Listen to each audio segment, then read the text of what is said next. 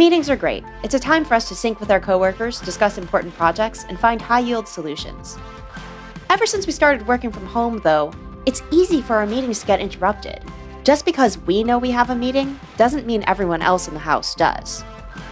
Maybe what we need is a busy light that tells our household when we're in the middle of a meeting, and then instead of knocking and interrupting, they can just ask the light. This automatic Do Not Disturb sign reads my Google Calendar and lets my household know that it is or isn't okay to disturb me. Best part? It was built in a day.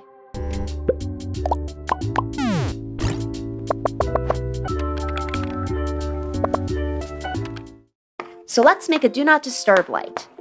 It'll turn red when I'm going into a big block of meetings. Maybe I can also make it turn yellow 15 minutes before I start, just so that people know I'm getting ready and they need to ask any last-minute questions now.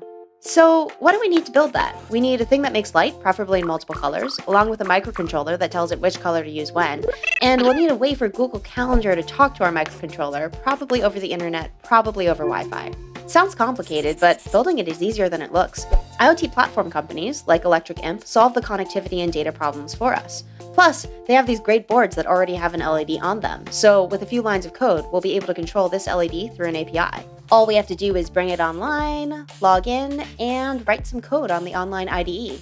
This code will let us control the color of the light when we send a GET request to this API endpoint.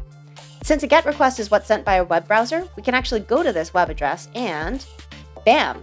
We're turning a light on and off from the internet. You can also change the color, so I'm going to change it to green.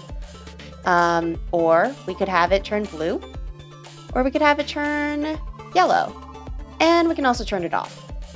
The power of the internet is now in our hands. All right, now to connect it to my calendar.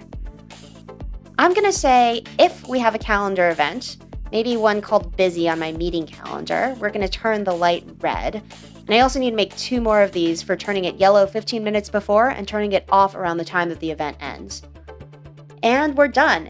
If I make this big block on my calendar that says busy, then it should turn yellow 15 minutes before the meeting starts. There it is. And then 15 minutes later, when the meeting actually starts, it should turn red. This doesn't look very pretty though. Maybe we can make a cover for it. A cover with my name on it, and some basic instructions that say how you're supposed to read it, and some dotted lines and stuff. And we'll use the laser cutter. Ooh. And like this light pipe, and some hot glue, and okay. Done. That looks pretty good. 15 minutes before the busy block, it'll do this. And then, once we roll over into our meeting, the light will turn red. I don't think this is enough to keep my cats from disturbing me, but for everyone else, it's worth a try. If you want to build more cool stuff like this, subscribe and turn on notifications so you can see the next time we post. And check out this cool video you can watch right now.